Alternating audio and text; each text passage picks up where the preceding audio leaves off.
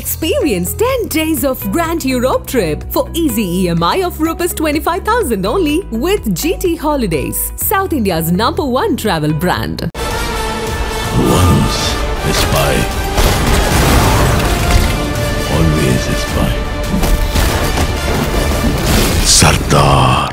ராஜீவ் காந்தி 1991 ஸ்ரீபெரும்புதூரில் படுகொலை செய்யப்பட்ட பின்னால் ஹரிபாபுவோட அந்த ஃபோட்டோ கேமராவில் இருக்கிற சில ஃபோட்டோஸில் இருந்து அப்போ அவர் ஸ்பெசிஃபிக்காக இவங்களை ஃபோட்டோ எடுத்திருக்காருன்ற அடிப்படையில் அவங்க அந்த இதை விசாரணையை தொடங்குறாங்க. இவர் பொருள் வாங்கி கொடுத்தாரு, இவர் பேட்டரி வாங்கி கொடுத்தாரு, இவர் இப்போ போகும்போது பார்த்தாரு இப்படின்னு ஒரு கதையை கட்டி ராஜீவ்காந்தி கொலையில் இவங்க எல்லாருமே இன்வால்வ்டு, இந்த 26 பேரும் இன்வால்வ்டு. அந்த தூக்குத்தண்டனை வழங்கப்பட்டதில் நளினி, முருகன், சாந்தன், பேரறிவாளன். நம்ம முருகனை காதலிச்சதுனால இந்த வழக்கில் சேர்க்கப்பட்டிருக்காங்க. அதனால ஸ்ரீபெரும்புதூர் போய் வர இந்த அம்மாவுக்கு இந்த கான்ஸ்பிரசியை பற்றி தெரியவே தெரியாது. ஆனால் அந்த இடத்துல தெரிஞ்சிருக்க வாய்ப்பு இருக்கு. ஆனாலும் அந்த இடத்துல இருந்து அவங்களால எஸ்கேப் ஆக முடியாது. அதனால அவங்களுக்கு தூக்கு தண்டனை கொடுக்க நான் விரும்பலை, அதனால ஆயுள் தண்டனை கொடுக்குறேன் அப்படின்னு அவர் சொல்றாரு. ஆனால் மற்ற 2 நீதிபதிகள் இவங்களுக்கு தூக்கு தண்டனை கொடுக்குறேன்னு சொன்னதுனால அவங்களுக்கு மெஜாரிட்டி வியூவில் தூக்கு தண்டனை கன்ஃபார்ம் ஆகுது. இந்த பெல்ட்டு பாமை, இந்த எக்ஸ்ப்ளோசிவ் எங்கே வாங்கப்பட்டது, எங்கேருந்து கடத்தி வரப்பட்டது, எப்படி ஸ்ரீபெரும்புதூருக்கு வந்தது, இந்த அம்மாவுக்கு அது எப்படி கிடைச்சது, இந்த அம்மா அந்த பெல்ட்டை எங்கே வச்சு அணிஞ்சாங்க, எந்த ஒரு இன்வெஸ்டிகேஷனுமே இன்னைக்கு வர விடை கிடைக்கல. கருணை மனுவை கவர்னருக்கு அனுப்புகிறாங்க. அப்போ கவர்னர் என்ன செய்கிறாங்க, அதை ரிஜெக்ட் பண்ணிடுறாங்க. இப்போ நீதியரசர் சந்துரு இருக்காங்க இல்லையா, அவர் சேலஞ்ச் பண்ணுறார். ஒரு கைதி முன் விடுதலை தொடர்பான அதிகாரத்தில் மட்டும் கவர்னர்ன்றவர் முழுக்க கேபினட் சார்ந்து தான் செயல்படணுமே ஒழிய இண்டிவிஜுவலாக தன்னிச்சை செயல்பட முடியாது. கேபினட் என்ன சொல்லுதோ அதை அப்படியே இந்த வழக்கை தூக்கு தண்டனையை ரத்து செய்து ஆயுள் தண்டனையாக மாற்றி அமைக்கிறேன் அப்படின்னு நீதியரசர் உத்தரவிட்டதோடு கூடுதலாக ஒன்று என்ன சொல்லியிருந்தாங்கன்னா, குற்றவியல் நடைமுறை சட்டம் 432-33 பயன்படுத்தி தமிழக அரசு விடுதலை செய்ய நினைத்தால் இவர்களை விடுதலை செய்யலாம் அப்படின்றதையும் சொல்லியிருந்தாங்க. இங்கே கவர்னர் பிஜேபி கவர்னராக இருக்கிறதுனால பிஜேபி ஹெட் என்ன சொல்லுதோ அதன்படி அவர் கையெழுத்து போடாமல் இருந்ததுனால ஒரு இறுதி கட்டத்தில் அவர் என்ன பண்ணிட்டாரு, உச்ச நீதிமன்றமே பேரறிவாளனை விடுதலை செய்ய உத்தரவிடுச்சு. நளினி சென்னை உயர்நீதிமன்றத்தில் பல்வேறு வழக்குகள் போட்டுக்கிட்டே இருந்தாங்க. அவங்களுடைய ஒரு வழக்கு விசாரணைக்கு வருது. அப்போ ரவிச்சந்திரனும் ஒரு வழக்கு போடுறாரு, அதுவும் விசாரணைக்கு வரும்போது சென்னை உயர்நீதிமன்றம் என்ன சொல்கிறாங்கன்னா, 142 பவரை பயன்படுத்தி ரிலீஸ் பண்ணுறாங்க, எங்களுக்கு அந்த பவர் இல்லை, நீங்கள் சுப்ரீம் கோர்ட்டுக்கு போயிருங்க அப்படின்னு சொன்னதுனால இப்போ நளினியும் ரவிச்சந்திரனும் சுப்ரீம் கோர்ட்டுக்கு போட்டிருக்காங்க. இப்போ இதில் முருகன் மட்டும்தான் இதுவரை ஃபைல் பண்ணல. ஆதன் தமிழ் நேயர்களுக்கு அன்பு வணக்கம். நம்மோடு மூத்த வழக்கறிஞர் திரு புகழேந்தி அவர்களுக்கு உள்ளார். வணக்கம். நல்லா இருக்கீங்களா சார்? மகிழ்ச்சி சார். சார், நீங்கள் கடந்த 30 வருஷமாக ராஜீவ்காந்தி கொலை வழக்கில் சம்பந்தப்பட்ட நளினி, முருகன் இவங்க 2 பேருக்கும் ஒரு மூத்த வழக்கறிஞராக இருந்து நீதிமன்றத்தில் வாதாடிக்கிங்க. சார், நான்லாம் 99 பிறந்தவன். எனக்கு ராஜீவ்காந்தி கொலை கேஸு அப்படிலாம் நான் பிறக்க கூட கிடையாது, அதை பற்றி ஒன்றுமே தெரியாது. வரலாற்று ரீதியாக நான் அவங்ககிட்ட சில கேள்விகள் என்கிட்ட இருக்குது சார். அதாவது இளைய தலைமுறை இந்த விஷயத்தை, இந்த கேஸை பற்றி தெரிஞ்சுக்கணும் அப்படிங்கிறதுக்காக தான் இந்த நேர்காணல் கிட்ட பண்ணணும்னு நினைக்கிறேன். 91 ராஜீவ்காந்தி கொலை செய்யப்படுகிறார். அந்த கொலை வழக்கில் கிட்டத்தட்ட நிறைய பேர் அரெஸ்ட் பண்ணுறாங்க. அந்த அரெஸ்ட் செய்யப்பட்டதில் நளினி அவங்க குடும்பத்தை சார்ந்தவர்களும் அடக்கம்.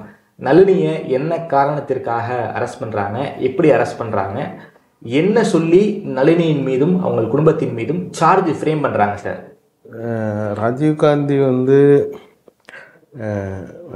மே 21, 1991 ஸ்ரீபெரும்புதூரில் படுகொலை செய்யப்பட்ட பின்னால் இந்த வழக்கோட கான்ஸ்பிரசி ஹரிபாபுவோட அந்த ஃபோட்டோ கேமராவில் இருக்கிற சில ஃபோட்டோஸில் இருந்து அப்போ அவர் ஸ்பெசிஃபிக்காக இவங்களை ஃபோட்டோ எடுத்திருக்காருன்ற அடிப்படையில் அவங்க அந்த இதை விசாரணையை தொடங்குறாங்க. அப்படி தொடங்கும்போது இவர்கள் எல்லாம் இந்த இதில் இன்வால்வ்டு அப்படின்னு சொல்லி எல்லாரையும் அரெஸ்ட் பண்ணி இது அப்போ தடா சட்டத்தில் போடுறாங்க. மொதல் இதை லோக்கல் போலீஸ் தான் இன்வெஸ்டிகேட் பண்ணுது. ஃபர்தராக இது சிபிஐக்கு மாற்றுறாங்க. சிபிஐக்கு மாற்றின பின்னாடி அவங்க இதை வந்து தடா சட்டத்தின் கீழே கொண்டு வராங்க. இப்போ தடா சட்டத்தில் எப்படி கிடையாதுன்னா, நம்ம நார்மல் சட்டத்தில் வந்து ஒரு நபரை வந்து கைது பண்ணால் 15 நாளுக்குள்ளே நீதிமன்றத்தில் ப்ரொடியூஸ் பண்ணணும். நான் தடாவில் வந்து 60 நாள் வரை நீங்கள் வந்து என்ன செய்யலாம், போலீஸ் விசாரணையில் வச்சு விசாரிக்கலாம்.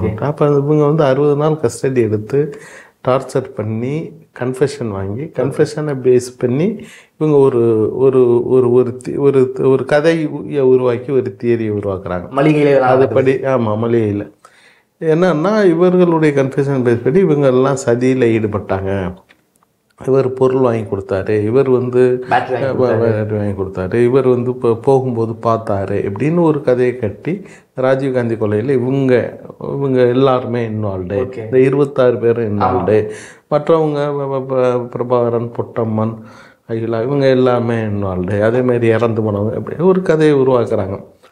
இப்போ இதில் என்ன அப்படின்னா 26 பேருக்கும் விசாரணை நடக்குது. விசாரணை நீதிமன்றம் 26 பேருக்குமே தூக்கு தண்டனை கொடுக்குது. அப்போ இது வந்து தடா வழக்குன்றதுனால இது வந்து அப்பீல் வந்து நேரடியாக சுப்ரீம் கோர்ட்டு தான் போகுது. அப்போ 1998 நீதிமன்றம் தீர்ப்பு வழங்குது, பூந்தமல்லி சிறப்பு நீதிமன்றம். அப்புறம் வந்து 99 உச்ச நீதிமன்றத்தில் வழக்கு நடக்குது. மறைந்த நடராஜன் அவர் தான் அந்த வழக்கை வந்து இதை விசாரிக்கிறார். இது இவங்க தரப்பில் வழக்காடி கிட்டத்தட்ட அதில் வந்து 19 பேரை வந்து விடுதலை தூக்குது. மற்ற 7 பேரை பொறுத்தளவில் 3 பேருக்கு, அதாவது வந்து ராபர்ட் பயாஸ், ரவிச்சந்திரன், ஜெயக்குமார் 3 பேருக்கு. அந்த 3 பேரை யார் யார் sir? Robert bias, Jayakumar, Ravichandran. Okay. இந்த 3 பேரையுமே 3 நீதிபதிகளில் ஒரு நீதிபதி, ஓகே, நீதியரசர் வாத்வான், அவர் வந்து விடுதலை பண்ணிடுறார். ஓகே. இவங்களுக்கும் இந்த குற்றத்துக்கும் சம்மந்தம் இல்லை. ஆனால் மற்ற 2 நீதிபதிகள் இவங்களுக்கு சம்மந்தம் இருக்கிறதா நாங்கள் கருதுகிறோம், அதனால இவங்க 3 பேருக்கும் ஆயுள் தண்டனை கொடுக்குறோன்னு சொல்கிறாங்க. சரி. மற்ற 4 பேருக்கும் தூக்கு தண்டனை வழங்கப்படுது.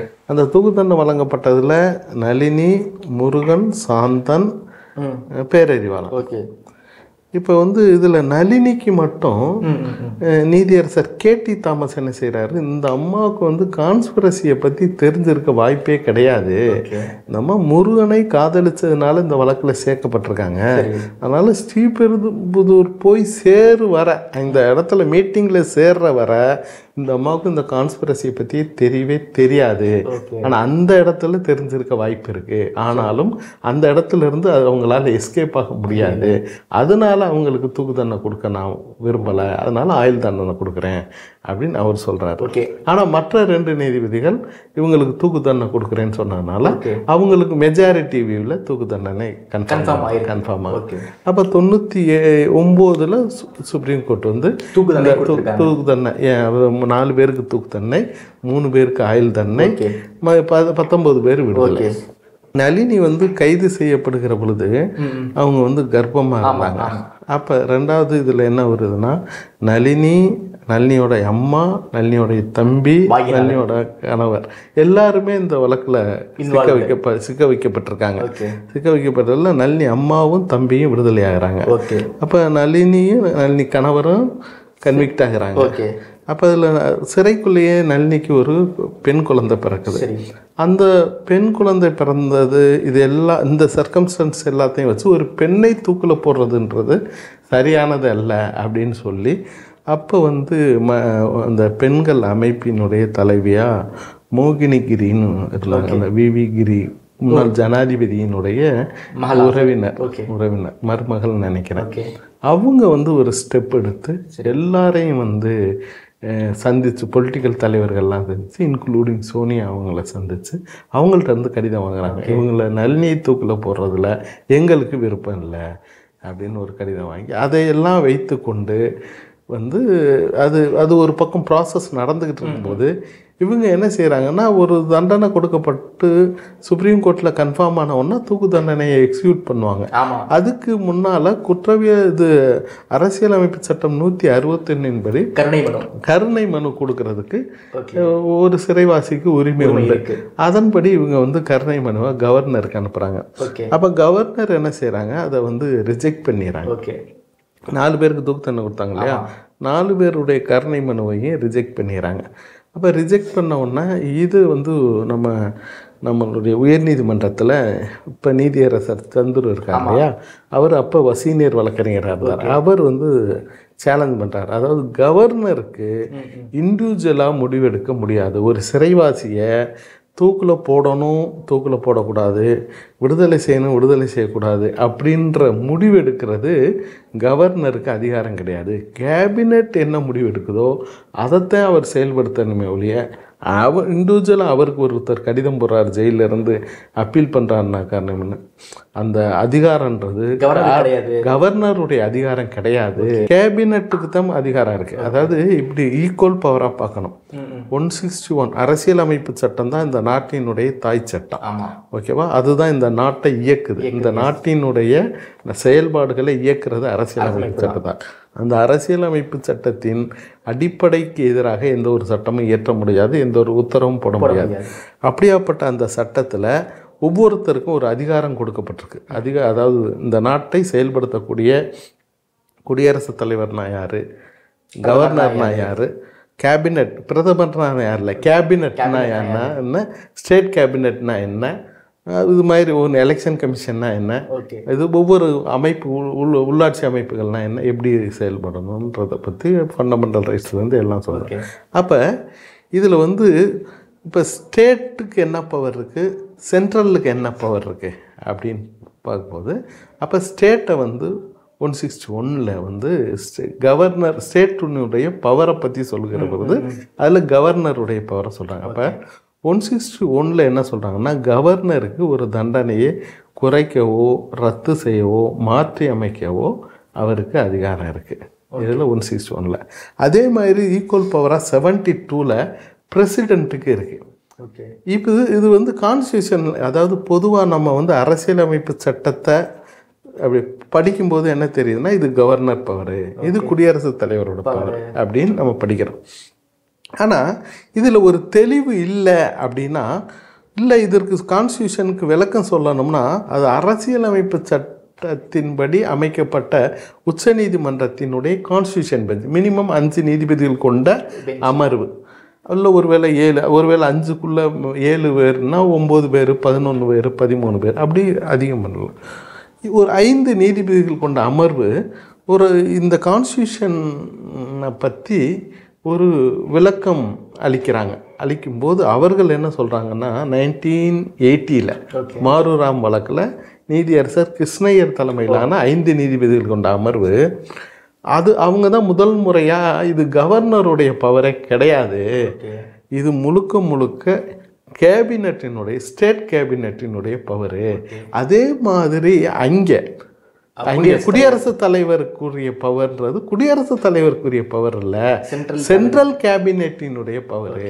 அதனால இவர்கள் இண்டிவிஜுவலாகவே, இது 2 ஈக்குவல் பவர் தான், ஆனால் இவர்கள் இண்டிவிஜுவலாக முடிவு செய்ய முடியாது.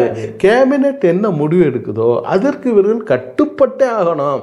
அதாவது கவர்னருக்கு கான்ஸ்டியூஷனில் மற்ற அதிகாரங்கள்லாம் கொடுக்கப்பட்டிருக்கு.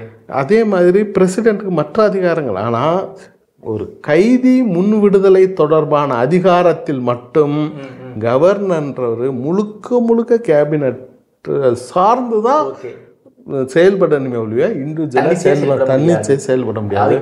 கேபினட் என்ன சொல்லுதோ அதை அப்படியே அதை விட இன்னொரு ஸ்டெப் மேலே போய் அவருடைய கையெழுத்து இல்லாமல் கூட, கையெழுத்து இல்லாமல் கூட சிறைவாசிகளை விடுதலை செய்யலாம். இருந்தாலும் ஒரு ஸ்டேட்டினுடைய ஹெட்டுன்றது கவர்னர், ஒரு சென்ட்ரலுடைய ஹெட்டுன்றது பிரசிடென்ட். அதனால அவர்களுடைய கையெழுத்துன்றது ஒரு சிம்பாலிக்காக தேவைப்படுது. அவ்வளவுதானே ஒழிய அவர்கள் மிக முக்கியமானவர்கள் கேபினெட் தான் முக்கியமாக அப்படின்றத 1980 மாரூராம் வழக்கில் முடிவு பண்ணப்பட்டது. அதை அதற்கு பின்பு இந்திரா காந்தி கொலை செய்யப்பட்ட வழக்கில் ஹேகர் சிங் வழக்கிலையும் அதே 5 ஜட்ஜ் பெஞ்சு ஃபாலோ பண்ணுது. அது கரெக்டு தான், அது தப்புன்னு சொல்ல முடியாது. அப்படி தப்புன்னு சொல்லிட்டா என்ன செய்யணும், 7 பேர் பெஞ்சுக்கு மாற்றணும். அதுக்கு பின்னாடி வந்து 2005 ஸ்ரீஹரன் வழக்கில், இதே ராஜீவ்காந்தி வழக்கில் அங்கேயும் ஒரு கான்ஸ்டியூஷன் பெஞ்சு போடப்படுது. அந்த பெஞ்சும் மாறுறாம் வழக்கு சரிதான், 161 படி ரிலீஸ் பண்ணால் கேபினட்டுக்கு பவர் இருக்குது, அதை கோர்ட்டே கூட டச் பண்ண முடியாது, தடுக்க முடியாது அப்படின்றத தெளிவுபடுத்துகிறாங்க. ஆக இது வந்து இது என்னென்னா, இப்போ கவர்னர் வந்து ரிஜெக்ட் பண்ணும்போது முன்னாள் இப்போ நீதிபதி சந்துரு அவர்கள் என்ன செய்கிறாங்க, வழக்கறிஞராக இருக்கும்போது சென்னை உயர்நீதிமன்றத்தில் கவர்னருடைய ரிஜெக்ஷனை சேலஞ்ச் பண்ணும்போது நம்ம மெட்ராஸ் ஹைகோர்ட் என்ன சொல்கிறாங்கன்னா, அஸ்பர் மார்ராம் வழக்குப்படி கவர்னர் வந்து டிஸ்மிஸ் பண்ணது தப்பு, அதனால் இது வந்து கேபினெட்டினுடைய பவர் தான், அதனால் எல்லா ரெப்ரசன்டேஷனையும் கேபினெட்டுக்கு அனுப்புங்க அப்படின்னு சொல்லி அந்த கவர்னருடைய உத்தரவை ரத்து செஞ்சு கேபினெட்டுக்கு கொடுக்குறேன், கேபினெட்டுக்கு பண்ணு. அப்போ இந்த நேரத்தில் தான் சோனியா காந்தி அவர்கள் நளினியை விடுதலை செய்யலாம், அதாவது நளினிக்கு தூக்கு தண்டனை கொடுக்க தேவையில்லை அப்படின்ற அந்த கடிதம் வர்றாங்க. ரெண்டாவது, பொதுவாகவே அவங்க தூக்கு தண்டனைக்கு எதிராக, அதாவது நான் வந்து தூக்கில் போடணுன்னு விரும்பலை அப்படின்னு சொன்னதுனால நம்ம தமிழ்நாடு அரசு என்ன செய்கிறாங்க, நளினிக்கு மட்டும் ஆயுள் தண்டனையாக 2000 குறைக்கிறாங்க. ஆமாம், அப்போ திமுக கலைஞர் தலைமையிலான திமுக ஆட்சி. அப்புறம் வந்து மற்ற 3 பேருக்கு தூக்கு தண்டனை கன்ஃபார்ம் பண்ணுறாங்க. அப்போ மற்ற 3 பேரும் உடனடியாக பிரசிடெண்ட்டுக்கு அனுப்புகிறாங்க. அப்போ அந்த பிரசிடெண்ட்டுக்கு அனுப்பின மனு வந்து லாங் பெண்டிங்காக இருக்குது.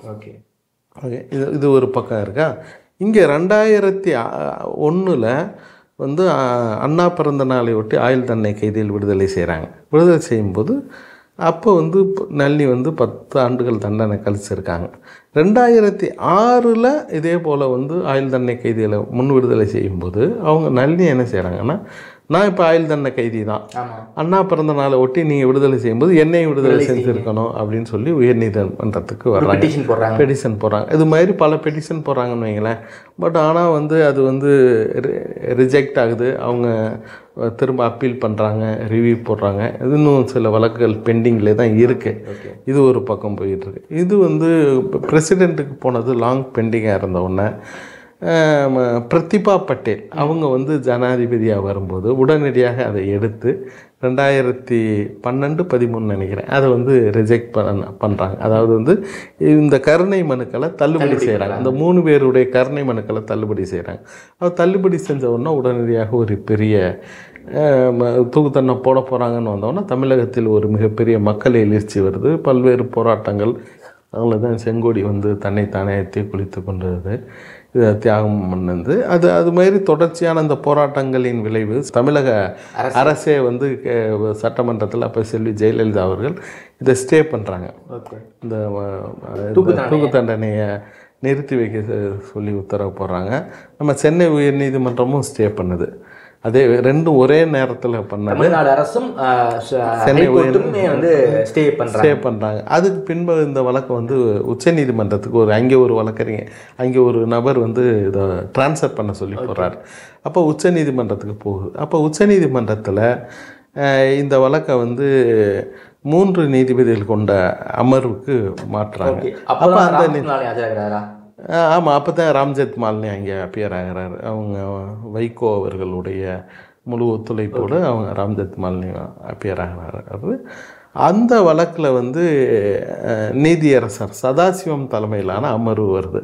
அப்போ நீதியரசர் சதாசிவம் தலைமையிலான அமர்வு 18/2/2014 அப்போ தீர்ப்பு என்ன சொல்கிறாங்கன்னா, அதாவது இதுக்கு முன்னால் பல்வேறு தீர்ப்புகளில் இது மாதிரி கருணை மனுக்கள் நிலுவையில் இருக்கிற காலத்தில் ஒரு சிறைவாசி ஒவ்வொரு நாளும் தான் வந்து நாளைக்கு தூக்கிலிடப்படுவோம், நாளை கழிச்சப்படுவோமா அப்படின்னு தினம் ஒரு தனம் இல்லை, அதாவது தினம் வந்து அதை வந்து எண்ணி எண்ணி எண்ணி அவர் இருப்பது என்பது ஒரு சுடலை தீயில், ஒரு பிணம் எரிகிற அந்த தீயில் இருக்கிற அந்த வேதனையை அவன் அனுபவிக்கிறான். அதனால் அவன் அந்த வேதனையே அவனுக்கு வந்து மிகப்பெரிய தண்டனை. அதனால் இந்த கால நீடிப்புன்றது ஒரு மிகப்பெரிய தண்டனை. அதனால் அவனை திரும்ப தூக்கில் போடுறதுன்றது தவறானது. அதனால் ஆயுள் தண்டனையை அதை மாற்றணும் அப்படின்னு சொல்லி உச்சநீதிமன்றம் பல்வேறு வழக்குகளில், அதாவது கிட்டத்தட்ட 4 ஆண்டுகள், 5 ஆண்டுகள், 10 ஆண்டுகள் இது மாதிரி காத்திருப்பு வச்சுருக்கவங்களை எல்லாம் வந்து ஆயுள் தண்டனையாக மாற்றியிருக்காங்க. ஓகே, அதே மாதிரி இந்த வழக்கம் இருப்பதனால நான் வந்து இந்த வழக்கை வந்து தூக்கு தண்டனையை ரத்து செய்து ஆயுள் தண்டனையாக மாற்றி அமைக்கிறேன் அப்படின்னு நீதியரசர் உத்தரவிட்டதோடு கூடுதலாக ஒன்று என்ன சொல்லியிருந்தாங்கன்னா, குற்றவியல் நடைமுறை சட்டம் 432-33 பயன்படுத்தி தமிழக அரசு விடுதலை செய்ய நினைத்தால் இவர்களை விடுதலை செய்யலாம் அப்படின்றதையும் சொல்லியிருந்தாங்க.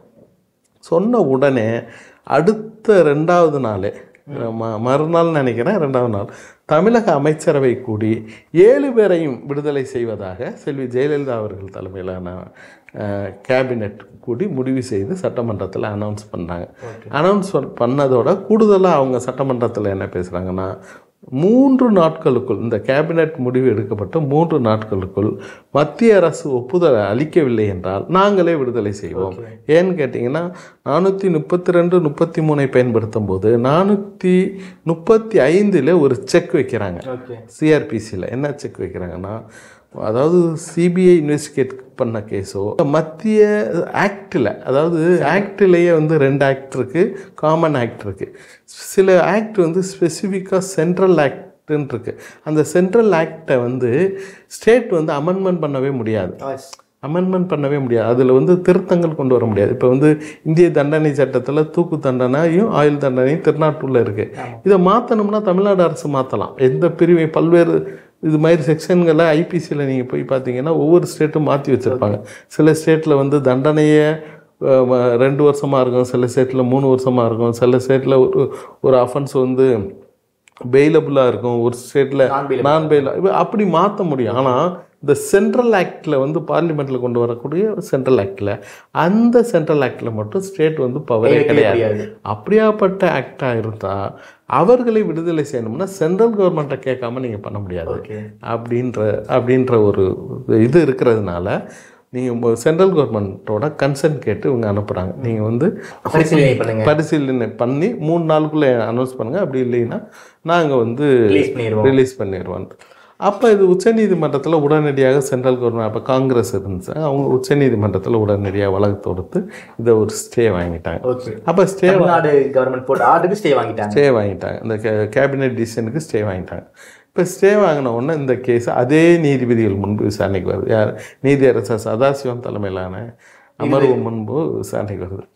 அதில் ஒரு சிக்கல் என்னன்னா, அந்த நேரத்தில் அந்த வழக்கு விசாரணை நடந்துக்கிட்டு இருக்கும்போது நீதியரசர் சதாசிவம் அவர்கள் தமிழ்நாட்டுக்கு வர்றார். அப்போ வரும்போது பத்திரிகையாளர் கேட்குறாங்க, இந்த கேஸ் என்ன நடக்கும், ராஜீவ்காந்தி கேஸில் இது மாதிரி சுப்ரீம் கோர்ட் ஸ்டேட்மெண்ட். அவர் என்ன சொல்கிறாரு, நல்லது நடக்கும், விரைவில் நல்லது நடக்கும். அப்போ வந்து கலைஞர் என்ன பண்ணிட்டாரு, எப்படி இவர் அப்போ காங்கிரஸோட ஒரு கூட்டணியில் இருந்ததுனால ஒரு கேள்வியை போடுறாரு, இவர் எப்படி தீர்ப்பை முன்னாடியே நல்லது நடக்குன்னு சொல்லலாம், அது சரியானது இல்லை அப்படின்னு சொன்ன உடனே நீதியரசர் சதாசிவம் என்ன பண்ணிட்டாரு, இந்த வழக்கை 5 நீதிபதிகள் கொண்ட அமர்வுக்கு மாற்றி விட்டு அதோட சில 7 கேள்விகளையும் இதில் வச்சுட்டாரு. அந்த கேள்விகளில் குற்றவியல் நடைமுறை சட்டத்தின்படி இது மாதிரி ஆக்டில், அதாவது சென்ட்ரல் ஆக்ட்லேயோ அல்லது இதில் சென்ட்ரல் ஆக்டே இல்லை, அதில் இந்த இவங்க வந்து எல்லாமே இப்போ ஏன்னா பல பேர் இதில் புரிஞ்சுக்கிறது என்னென்னா, இது வெடிகுண்டு வெடித்து தான் இறந்தாங்க, ராஜீவ்காந்தி இறந்தார். ஆனால் இவர்கள் மீது வெடிகுண்டு வழக்கு எதுவுமே இல்லை, யாருமே இவர்கள் மீது 7 பேர் அந்த குற்றச்சாட்டு இல்லை. இவர்கள் அதிலிருந்து விடுதலை ஆயிடுச்சு. சுப்ரீம் கோர்ட் என்ன பண்ணிடுச்சு, தடா கேஸ்லேருந்து விடுதலை பண்ணிடுச்சு, எக்ஸ்ப்ளோசிவ் ஆக்ட்லேயும் விடுதலை பண்ணிடுச்சு. ஏன் விடுதலை பண்ணால் எக்ஸ்ப்ளோசிவை யூஸ் பண்ணது அந்த அம்மா தான், தனு தான். அதனால் இவங்களுக்கும் எக்ஸ்ப்ளோசிவும் இவங்களுக்கு மீதான என்ன குற்றச்சாட்டு நிரூபிக்கப்பட்டிருக்கு அப்படின்னு சுப்ரீம் கோர்ட்டை சொல்லுதுன்னா 120B ரெட் வித் திருநாட்டு, அதாவது கொலைக்கான சதியில் மட்டும் இவர்கள் ஈடுபட்டார்கள். கான்ஸ்பிரசியில் மட்டும் இவர்கள் ஈடுபட்டிருந்தார்கள் அப்படின்னு. ஏன்னா கான்ஸ்பிரசிவே இவங்க ப்ரூவ் பண்ணலை. என்னன்னா கான்ஸ்பிரசி வந்து எங்கே நடந்துச்சு, ஏன்னா ஒரு இடத்துல நடந்துச்சானா இல்லை. நீங்கள் இப்போ யாழ்ப்பாணத்தில் உட்காந்துக்கிட்டு எல்லாரும் உட்காந்து ஒன்றா கூடி கான்ஸ்பிரசி பண்ணாங்களான்னா இவங்களுக்கு எதையுமே ப்ரூவ் பண்ணலை. கான்ஸ்பிரசின்றது பல்வேறு இடங்களில் இப்போ நளினியை கூட என்ன சொல்கிறாங்க, கான்ஸ்பிரசி எப்படி ஏதாவது ஒரு இடத்துல மீட்டிங்கில் எல்லாரோடையும் உட்காந்தாங்களான்னா இல்லை. அதான் இப்போ ஸ்ரீபெரும்புதூர் போகும்போது ராஜீவ்காந்தி இறந்துருவா கொல்லப்பட போகிறாருன்னு அவங்களுக்கு நாலேஜ் இருக்கே அப்படின்றத வச்சு கான்ஸ்பிரசின்னு கொண்டு வராங்க. இவங்க வந்து சதியில் ஈடுபட்டிருக்க கூடும்னு ஒரு ஊகத்தின் அடிப்படையில் கொண்டு வராங்க. அதே மாதிரி பேரறிவாளன் பேட்டரி வாங்கி கொடுத்தாருன்றது வந்து ஒரு ஊகத்தின் அடிப்படையில் வந்து இந்த இதில் வந்து சதியில் ஈடுபட்டார். ஆனால் இந்த இன்வெஸ்டிகேஷன் ஒரு மிகப்பெரிய ஒரு கொலாப்ஸ் அல்லது இந்த சிபிஐ இன்வெஸ்டிகேஷனே ஒன்றுமே பண்ணலை அப்படின்றதுக்கு சிம்பிள் எடுத்துக்காட்டு, ஒருத்தர் வந்து எக்ஸ்ப்ளோசிவ் வெடித்து இறக்குறாரு. அது ஒரு பெல்ட் பாம்பில் அந்த எக்ஸ்ப்ளோசிவ் தயார்படுறது. இந்த பெல்ட்டு பாமை இந்த எக்ஸ்ப்ளோசிவ் எங்கே வாங்கப்பட்டது, எங்கேருந்து கடத்தி வரப்பட்டது, எப்படி ஸ்ரீபெரும்புதூருக்கு வந்தது, இந்த அம்மாவுக்கு அது எப்படி கிடைச்சது, இந்த அம்மா அந்த பெல்ட்டை எங்கே வச்சு அணிஞ்சாங்க, எந்த ஒரு இன்வெஸ்டிகேஷனுமே இன்னைக்கு வேற விடை கிடைக்கல. அதுக்கு இன்னைக்கு வேற இந்த பாம் பேரறிவாளன் வாங்கி கொடுத்தாருன்னு சொல்கிறீங்க, பாம் எங்கே இருக்குது, எங்கேருந்து யார்கிட்ட வாங்கினாங்க, எங்கே தயார் பண்ணாங்க, எந்த இடத்துல வச்சு இந்த பெல்ட் பாம் வந்து, ஏன்னா அந்த அம்மா இங்கேருந்து சென்னையிலேருந்து பஸ்ஸில் ட்ராவல் பண்ணி போகிறாங்க. அது நீங்கள் பெல்ட் பாம் அணிய முடியாது. அப்போ ஸ்ரீபெரும்புதூரில் வச்சு தான் பெல்ட் பாம் அணிய முடியும். அப்போ ஸ்ரீபெரும்புதூரில் எங்கே வச்சு அந்த பெல்ட் பாம் அணிஞ்சாங்க? அதாவது அந்த கேள்விகளுக்கு பதிலே இல்லை, எந்த ஒரு கேள்விகளுக்கு இல்லை. இது ஒரு கேள்வி பதில் இல்லை, ஒரு விசாரணையில் இதை இன்றைக்கு வரை கண்டுபிடிக்கலை சிபிஐ. அந்த அளவுக்கு மோசமாக விசாரணைன்றது இவங்க வந்து அந்த தடா வழக்குன்றதுனால அவங்கள கன்ஃபெஷனில் கொண்டு வந்து ஒரு எஸ்பி முன்னாடி வந்து ஒப்புதல் வாக்குமூலம் கொடுத்தா அது சட்டப்படி செல்லும். ஒரு சாதாரண சட்டத்தில் என்னென்னா, நீங்கள் போலீஸ்கிட்ட போய் நான் தாங்க கொலை செஞ்சேன் அப்படின்னு நீங்கள் எழுதி கொடுக்குறீங்க, இல்லை வீடியோவில் சொல்கிறீங்க ஆமாங்க நான் தாங்க அந்த கொலையை செஞ்சேன் அப்படின்னு சொன்னால் கூட அது சட்டத்தின் முன் செல்லாது. ஏன்னா போலீஸ்கிட்ட கொடுக்குற எந்த ஒரு வாக்குமூலமும் சட்டத்தின் முன் செல்லாது. ஆனால் தடா சட்டத்தில் ஒரு போலீஸ் எஸ்பி முன்னாடி கொடுத்தா அது செல்லும். அப்போ இது இப்போ போலீஸ் எஸ்பி மட்டும் என்ன பெரிய இவரா, அவர் எஸ்ஐயாக இருந்து ப்ரொமோஷன் ஆகி வந்திருப்பார், இல்லாட்டா இன்னொரு என்ட்ரி டிஎஸ்பி ஆகி ஏடிஎஸ்பி ஆகி எஸ்பி ஆகியிருப்பார். அவர் என்ன போலீஸ் இல்லையா, இல்லை டைரக்ட் எஸ்பியாக இருந்திருப்பாங்க. ஐபிஎஸ் இந்த எக்ஸாம் எழுதி யூபிஎஸ்சி எக்ஸாம் எழுதி வந்திருப்பாங்க. ஏன்னா அவங்க மட்டும் என்ன எக்ஸப்ஷனா இல்லை, ஒரு ஜுடிஷியல் ஆஃபீஸரை போட்டிருந்தா பரவாயில்ல, ஏதாவது ஜுடிஷியல் மைண்டில் அவங்க அப்ளை பண்ணுவாங்க. இவங்க ஜுடிஷியல் பவரை தூக்கி போலீஸ்கிட்ட கொடுத்துட்டாங்க. அந்த ஆக்டில் என்ன பண்ணிட்டாங்கன்னா, ஜுடிஷியல் பவரை தூக்கி போலீஸ்கிட்ட கொடுத்து அவங்க என்ன செய்கிறது, நான் சொல்கிறேன் இது நீங்கள் கொடுத்தீங்கன்னா உங்களுக்கு எதிராக வரும் அப்படின்னு. எதுவுமே வந்து போலீஸு எல்லாம் ஒன்றா சேர்ந்துக்கிட்டு, ஏன்னா அவரும் இப்போ சிபிஐயில் உள்ள எஸ்பி அவர் இன்றைக்கி என்ன சொல்கிறாரு, நான் மாற்றி எழுதிட்டேன்னு சொல்கிறாரு. அப்போ அதான் சொல்கிறேன், அந்த சட்டம் அதனால தான் அந்த சட்டமே தவறாக பயன்படுத்தப்பட்டுச்சுன்னு தடா சட்டத்தை 1995 நிப்பாட்டிட்டாங்க. அந்த சட்டத்தையே ரத்து செஞ்சுட்டாங்க. ஆனால் இன்றைக்கும் தடா சட்டத்தின்படி வழக்கு பதிவு செய்யப்பட்டவங்க இன்னும் இருக்காங்க. அதில் என்ன ஆச்சுன்னா, இப்போ சுப்ரீம் கோர்ட் வந்து 3 நீதிபதிகள் அமர்வில் இந்த 5 நீதிபதிகள் அமர்வுக்கு மாறிச்சு. அந்த 5 நீதிபதிகள் அமர்வு வந்து 7 கேள்விகளுக்கும் பதில் சொன்னாங்க. பதில் சொல்லும்போது, அதாவது குற்றவியல் நடைமுறை சட்டப்படி தமிழ்நாடு அரசு எடுத்த முடிவு தவறானது, அவங்களுக்கு அதிகாரம் இல்லை. அதாவது வந்து மத்திய அரசினுடைய ஆலோசனையை பெறணும் அல்லது மத்திய அரசினுடைய அனுமதியா அப்படின்றது.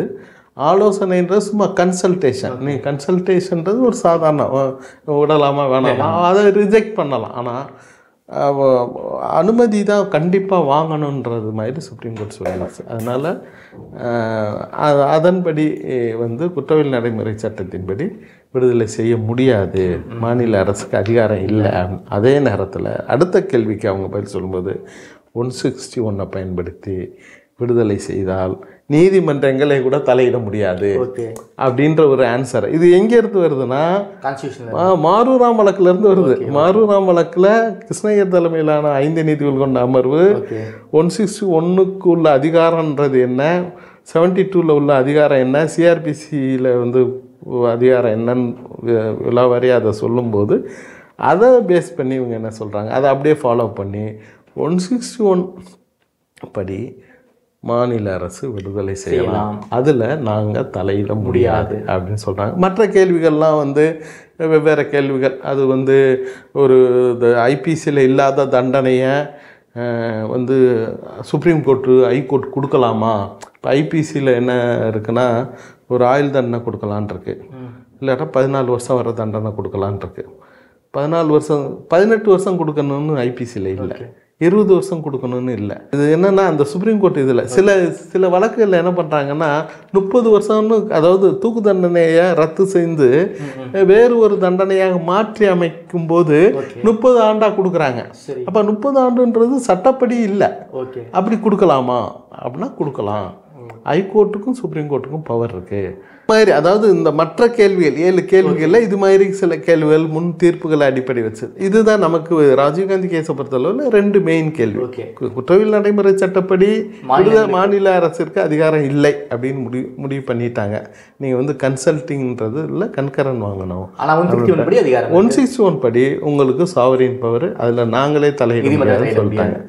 இப்போ 5 நீதிபதிகள் கொண்ட அமர்வு ஆன்சர் பண்ண பின்னால் அது திரும்ப 3 நீதிபதிகள்கிட்ட வருது. ஏன்னா இவங்க 3 நீதிபதிகள் கொண்ட அமர்வு 5 நீதிபதிகள் கொண்ட அமர்வுக்கு இந்த கேள்விகளை சொல்லி அவங்கள்ட்ட இருந்து ஆன்சர் கேட்குறாங்க. அவங்க ஆன்சர் சொல்லிட்டாங்க. அதை அந்த 3 நீதிபதிகள் கண்டிப்பாக ஃபாலோ பண்ணி தான் ஆகணும். ஏன்னா அது கான்ஸ்டியூஷன் பெஞ்ச் ஆர்டர். அதனால் அதன்படி இவங்க என்ன பண்ணிட்டாங்கன்னா 6/9/2018 இந்த வழக்கை க்ளோஸ் பண்ணிட்டாங்க. எந்த வழக்கை?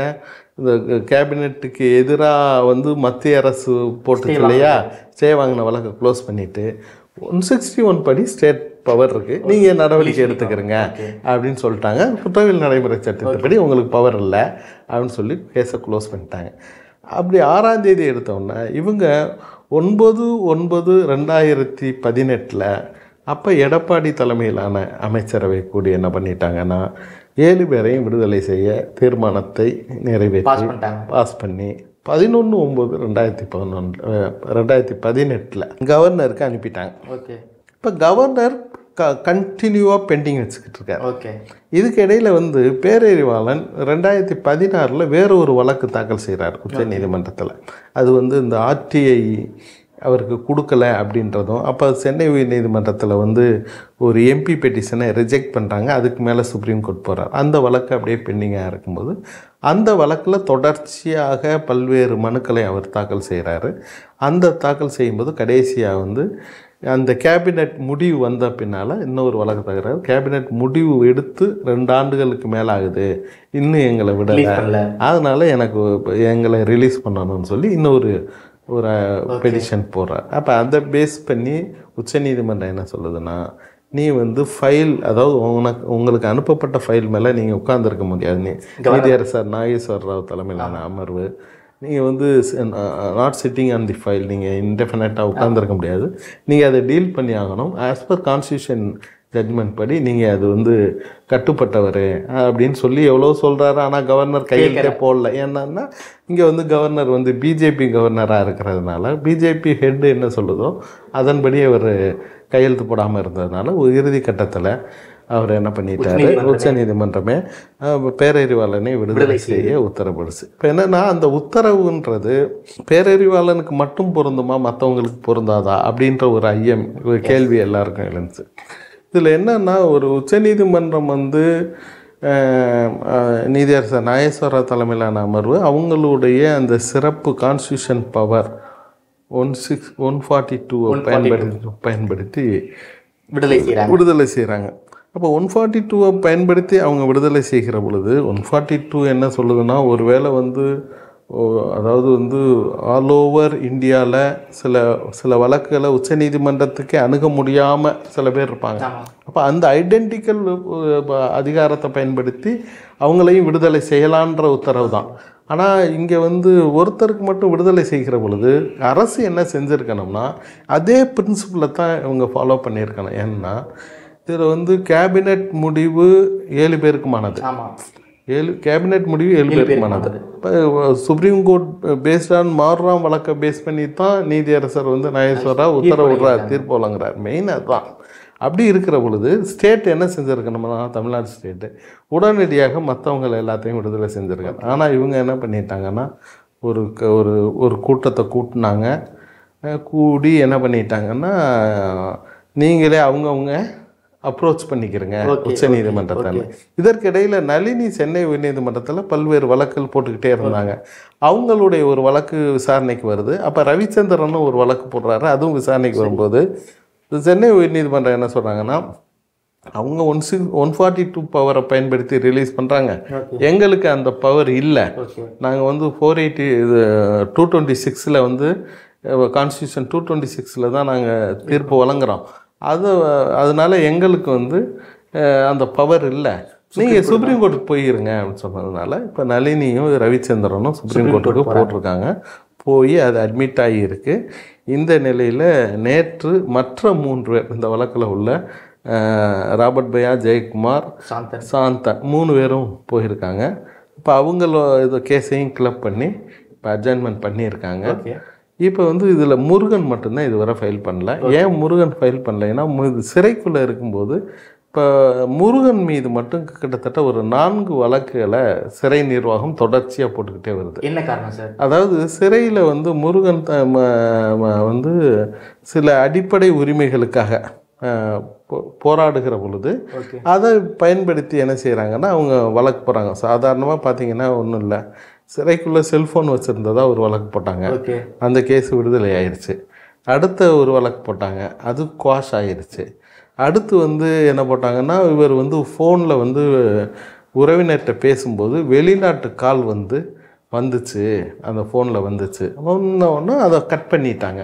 கட் பண்ண உடனே இவர் சிறை அதிகாரிகளை திட்டினார் அப்படின்ற ஒரு குற்றச்சாட்டின் அடிப்படையில் போட்டாங்க. அதையும் இவரே தானாக வந்து நீதிமன்றத்தில் வழக்காடி விடுதலை வாங்கிட்டார். இப்போ கடைசியாக என்ன ஒரு வழக்கு போட்டிருக்காங்கன்னா, சிறையில் வந்து கபிரியல்னு ஒரு ஆயுள் தண்டனை சிறைவாசி இருக்கார். இவர் வந்து முருகன் வந்து சாமியார் ஆகிட்டு இருக்காரு. சாமியார் ஆகி இந்த ஹரே ராம் ஹரே கிருஷ்ணா அந்த மூமெண்ட்டில் வந்து அவங்க வந்து சிறைக்குள்ளே போய் இது மாதிரி இந்த ஆயுள் தண்டனை கைதிகளை அது மாதிரி ரிலீஜியஸ் பண்ணி இது பண்ணுறாங்க. ஏன்னா ஆயுள் தண்டனை கைதிகள் பெரும்பாலும் தூக்கு தண்டனை கைதிகள்லாம் வந்து மென்டலாக சவராக இருப்பாங்க, என்னைக்கு ரிலீஸ் ஆகும். ஆமாம். அதனால இந்த இறை நம்பிக்கை ஆட்கள் எல்லாமே உள்ளே போய் இது மாதிரி சொல்லி மாற்றிடுறாங்க. அப்போ அதில் அவர் இதாகிட்டாருன்னு வைங்களேன். அப்போ தினம் பூஜை செய்கிற அந்த மனநிலைக்கு வர்றாரு. அப்போ தினம் பூஜை செய்யும்போது இந்த துளசி இலையை வச்சு பூஜை செய்கிறார். அப்போ வந்து இவருடைய பிளாக்கில் அந்த துளசி இலை இல்லாதனால அவர்கிட்ட கபிரியல்கிட்ட சொல்கிறாரு, எனக்கு துளசி இலை கொஞ்சம் இருந்தால் உங்கள் இதில் இருந்தால் பிளாக்கில் இருந்தால். அப்போ அவங்க தோட்டத்தில் இருந்து அவர் எடுத்து என்ன செய்கிறார், இதுக்குள்ளே வர முடியாது, காவலர் இருப்பாங்க. அதனால் அவர் என்ன செய்கிறாரு, ஒரு பொட்டணமாக எடுத்து வீசுகிறாரு. துளசி இலையை தான் வீசுறாரு. அது துளசி இலையை இவர் வச்சிருக்காரு. உடனே வந்து அவங்க சர்ச்சிங் வந்துட்டாங்க. சரி ஏதோ வீசிட்டாங்க அப்படின்னு சொல்லி வந்தால் துளசி இலையை வச்சுக்கிட்டு நீ என்ன பண்ணுற அப்படின்னு சொல்லும்போது இவருக்கு கோவம் வருது. உனக்கு என்ன இது இருக்கு, துளசி இலையை வச்சு நான் சாமி நம்புறேன், பூஜை செய்கிறேன், என்ன பண்ணேன். அதுக்குள்ள 2 பேருக்கும் ஒரு வாய் தகராறு ஏற்படுத்தான். அதை பேஸ் பண்ணி இப்போ ஒரு வழக்கை போட்டிருக்காங்க. போட்டு அந்த வழக்கு இப்போ நிலுவையில் இருக்குது. இப்போ அவர் மீது ஒரு வழக்கு நிலுவையில் இருக்கிறதுனால அவருக்கு மற்ற ஒரு பரோலு இந்த விடுப்புமே அவருக்கு கிடைக்காம ஒரு சூழ்நிலை இருக்குது. அந்த நிலையில தான் இப்போ உச்சநீதிமன்றத்தில் அவரால் தாக்கல் செய்ய முடியலை. இப்போ மற்றவர்கள் வழக்கு தாக்கல் செஞ்சுருக்கிறதுனால இப்போ முருகனுடைய வழக்கு இந்த வாரத்தில் வந்து அவரிடம் கையெழுத்து வாங்கி, ஏன்னா அது வந்து வழக்குன்றது 2020 போட்ட வழக்கு. இப்போ சட்டப்படி நம்ம பார்த்தோம்னா 2018 9/9/2018 ஒரு கேபினெட் முடிவெடுத்து 11/9/2018 கவர்னர்கிட்ட போன அந்த மூமெண்ட்ல இவர் மேல எந்த கேஸும் இல்லை. எந்த கேஸும் இல்லாத போது அதற்கு பின்னாடி வந்த கேஸ் எல்லாம் இம்மெட்டீரியல். ஏன்னா அதுக்கு அன்னைக்கே ரிலீஸ் பண்ணியிருந்தா அந்த கேஸ் வந்திருக்காது இல்லையா. அதனால அந்த அந்த அந்த குரூஷியல் டேட், அந்த டேட்டுக்கு பின்னாடி வந்ததுனால இவர் வந்து எலிஜிபிள் தான் அப்படின்னு உச்சநீதிமன்றத்தில் உள்ள சீனியர் வழக்கறிஞர் சொன்னதன் அடிப்படையில் இப்போ அவரும் வந்து உச்சநீதிமன்றத்தை ஃபைல் பண்ண போகிறாரு. ஆகவே இந்த மற்ற 6 பேருடைய வழக்கம் அங்கே வரப்போகுது. சரி, இதற்கு முன்பு மாறுறான் வழக்கில் கொடுத்த அந்த தீர்ப்பு ப்ளஸ் நாகேஸ்வர் ராவ் கொடுத்த அந்த தீர்ப்பு ஸ்பெசிஃபிக்காக இந்த வழக்கில் உள்ள ஒரு உடன் குற்றவாளி பேரறிவாளனுக்கு ரிலீஸ் பண்ணதை அதை பேஸ் பண்ணி கண்டிப்பாக 6 பேரையும் ரிலீஸ் பண்ணுவாங்கன்ற நம்பிக்கையோடு தாக்கல் செஞ்சுருக்காங்க. கண்டிப்பாக 6 பேரும் விடுதலை ஆவாங்க விரைவில் அப்படின்னு நம்புகிறோம். நிச்சயமாக சார், நிச்சயமாக சார். அதாவது 91 ஆரம்பிச்சு 2020 வரைக்கும் இந்த ராஜீவ்காந்தி கொலை வழக்கில் எப்படி என்னென்ன முக்கியமான மூவ்மெண்ட் நடந்ததை ரொம்ப அழகாக சொல்லியிருக்கீங்க. எளிய மக்களுக்கு இந்த சட்டம் சார்ந்த விஷயங்களுக்கு எளிய மக்களுக்கு அவ்வளோவா புரியாது, எளிய மக்களுக்கும் புரியும் வகையில் ரொம்ப எலாபரேட்டாக பேசியிருக்கீங்க. ரொம்ப நன்றி சார். வணக்கம் சார்.